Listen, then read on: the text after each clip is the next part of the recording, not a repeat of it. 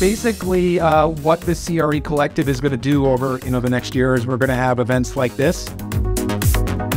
And owning about 3 million square feet spread across New York City alone. I've been an investor and consultant in the prop tech field.